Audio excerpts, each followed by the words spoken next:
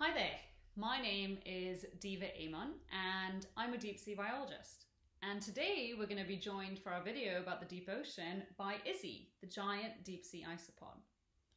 So I'm originally from Trinidad and Tobago in the Caribbean, but I'm currently based in London. And there, my research tries to answer two main questions. Firstly, what lives in our world's deep oceans? And secondly, how are we humans impacting it? So what exactly is the deep ocean? Well, it's everything from about 200 meters depth all the way to the deepest point on our planet, which is called Challenger Deep, at just under 11,000 meters or 11 kilometers. And our deep ocean is massive. It is our largest ecosystem by far. And that means that it's really poorly explored. We have better maps of the Moon, Venus, and Mars than we do our own ocean floor. So up until about 100 years ago, the deep sea was presumed to be pretty boring, pretty barren, just generally not a lot of life down there. And that's because it's a really difficult place to live. There's no light past about 400 meters, temperatures hover just above freezing, and there are crushing pressures. On top of that, there's not a lot of food down in the deep sea because most of it comes from the sea surface. But improvements to technology and our ability to explore have meant that this perception of the deep sea has changed massively.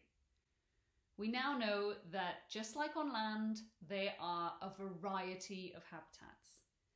There are seamounts, mountains at the bottom of the sea, there are coral and sponge gardens, there are lakes made of brine, there are flat sedimented plains, there are hydrothermal vents, there are whale falls, wood falls, canyons, cold seeps, trenches, you name it, the list goes on.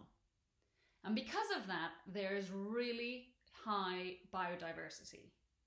Essentially, there are different species for every different habitat and more. There are thought to be about 1 million species in our oceans, 2/3 of which still haven't been discovered, and most of those are in the deep sea.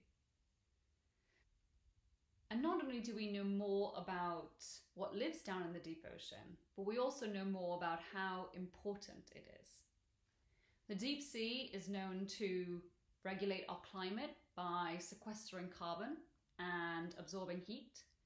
It cycles nutrients, it plays a role in detoxification of our oceans, and it also provides us with really important resources: food, energy, potentially in the future, medicine or minerals.